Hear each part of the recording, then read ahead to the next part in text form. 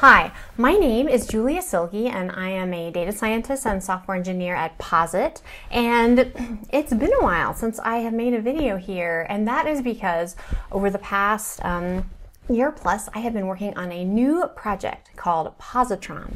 Positron is a new next generation data science IDE. It's currently in public beta, and today I'm gonna show you a little bit about how to use Positron for data analysis with using this week's Tidy Tuesday dataset on encounters with killer whales, orca encounters. There's a really great package that makes this data available, and I'm excited to dig into it. And I'm also excited to show you a little bit about where Positron is right now. There's still a lot for us to do to get Positron ready for everyone's different workflows, but if you're curious, I can give you a little glimpse today.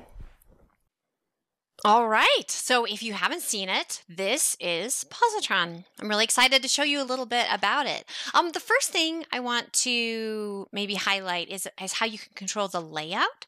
So if you go up here to the top right, there's lots of different ways you can customize the layout, but I especially think you might be interested in these presets. So this top one, stacked layout, is most similar to our studio default if you're coming from our studio. I'm a big fan of the side-by-side layout where I have more space for my source editor, whether that's a .r file or here like a Quarto file, and my console over on the right, so I can see both at the same time. And then, my panes where I might see my variables or my plots or whatnot are down below. So this is what I prefer, but you can customize it a ton. The other thing I want to highlight for you here is that the command palette is really important for in Positron. So you pull it up with Control or Command Shift P. So here's Command Shift P, and you can, there's just a ton of access to different things you need to do up here. So for example, this little sort of outline-ish thing here that just gives you a visual overview is called the mini map. I'm not going to be working with a very big file today, so I'm just going to turn the mini map off like this, because then I can, get a little more space here. So definitely be aware of the command palette and get used to using it more. So I just started a new chunk here. I'm going to run this code. So you can either click the button here, or you can go in here and do Command Shift Enter, which will send your code to the console to run it. So I'm going to load the orcas package from this week's Tidy Tuesday, and I am going to load the main data set here. Let's see, the tidy data set. And then the first thing I'm going to do is I'm going to take a look at my data. So I'm going to use view here, view. And what it is going to do, it's going to pop up for me a what we call a data explorer. So first I am going to let me get rid of that. So this gives you a grid view of the data that's in here. We've got summary stuff here. We've got, information on the observers. There is a begin time and an end time. And there is there's also information about where. There's like a text description of the location, and then there's latitude and longitude here. So now this is a summary panel that tells me some summary information, and I can click down to see, for example, here's the year, right? I get a little histogram. If I scroll down to the latitude and longitude, right? Like here's the beginning latitude, here's the end latitude. Look pretty similar there. And then if the Data Explorer doesn't know what to do with a certain type of data, it just doesn't give you anything here. Although it still gives you like how much missing data there is. So these times are The begin time and end time they're the type is HMS. It's a time object. So it's not numeric, it's not a date time, it's just time by itself. And the Data Explorer doesn't know what to do with that, so it just gives you what information it can.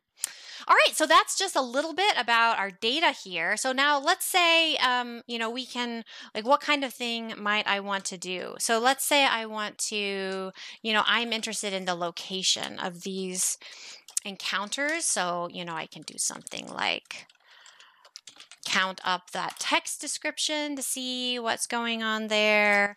I can, pipe that to the viewer again if I want, and get, a little view of that summarized data set. Let's go into that slightly more complicated, more detailed latitude and longitude data. So let me say, let's think about that beginning and end time here. So this gives you a view of everything you have created in your session. And so let's think about this beginning time and end time here. Let's compute an interval here. So I am going to make a new column. Let me call it encounter interval. It's kind of long, but oh well. And I'm going to use a function from Lubridate. It's called interval here.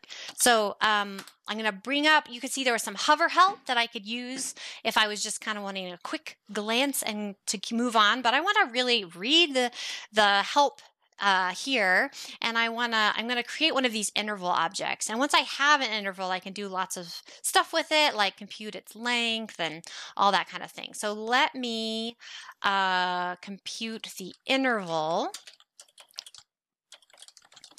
And it tells me, I need to do the start and then the end. So I'm going to say the begin time and then the end, oh my goodness, end time, like this, like so.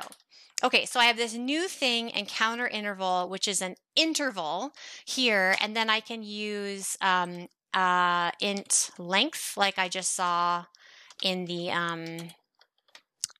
help, to compute the length of it, and now it's a numeric value. And so now if I were to view this new thing down here is this encounter interval that I made is a numeric value, a histogram. I can now plot it, compute on it, all the kinds of things I might want to do. Wow, look at this though. This is pretty strange. What does a negative interval mean here? There's quite a lot of them actually that are negative intervals here. So let's see, 6 and 12 and 19. So let me look at 6, 12. Okay, so here's 6. Here's 12. Okay, so it looks like what is happening is these are times that are not on a 24-hour clock, but like on a 12 clock. And this data does not keep track of what is AM and PM. So here it's 12:53, and then going to 3 p.m. probably. And 12 here, same thing, right? It's going from a time to a time that if you were on like a 24-hour clock, you would call this 13, right?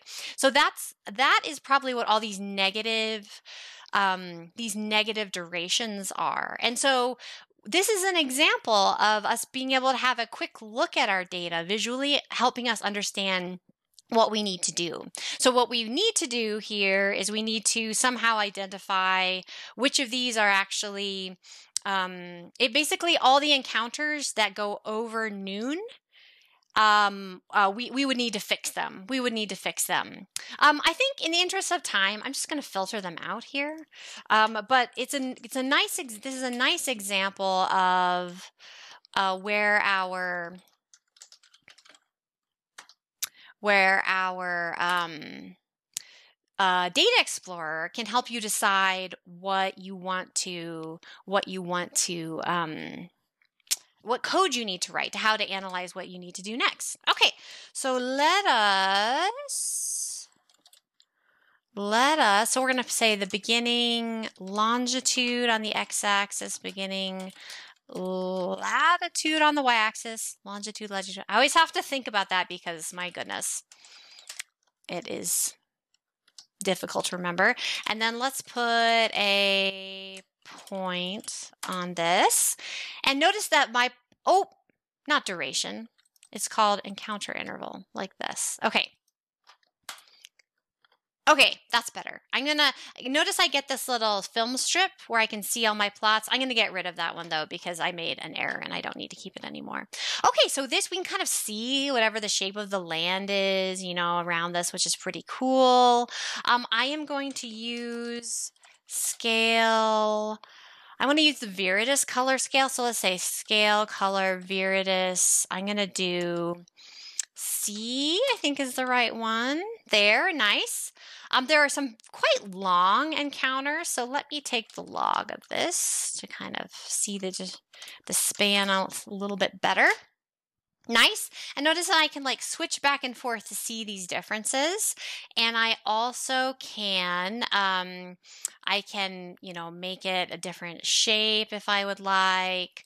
Let me just do auto. And then I can also pop it out up here. If I want to look at it kind of in a bigger view, I can pop it up into this larger space to be able to take a look at what's going on, what's looking at. It looks to me like there's no strong relationship between where you might see orca and how long your encounter is going to be. I don't see a big pattern there. So that's good. Okay, so let's make one more plot here. So this plot was about how long in the encounter is, but we have information on both the beginning and the end location. So let's maybe try to make a plot for that. So there, let's do that. So those are on the same row. There's one row per beginning and end. So I think I could either tidy it and make it so there's 2 rows per encounter, but instead I think I will just make a blank call to ggplot2, and then I'm going to say geom point, and I'm going to say begin longitude and begin latitude, like so, and then I will do the same thing for the ending points. So I'm doing it separately because it is they're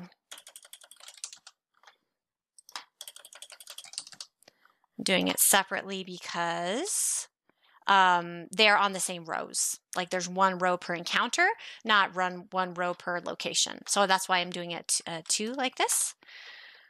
All right, nice. Oh, well, I got to distinguish between them. I could use shape. Let's use color. So the midnight blue, well, that's the color it already is, but let me say aquamarine. Oh my gosh, that's hideous. Let me try this. Okay, that's better. All right, and again, I can pop it out and kind of take a look at what it is and see, it looks to me like we see beginning and end of encounters pretty evenly distributed over this whole area in this in the location where this data comes from. All right, so that was a little introduction to Positron and how you might use it when you're first starting out with exploratory data analysis with a new data set. Positron is currently in a public beta. You can get installers for Positron on our GitHub page. I personally am really excited for everything that's to come with it. We know there are still rough edges, but if you are interested in trying out a new IDE, we would definitely appreciate feedback from you as you get started and experiment with it.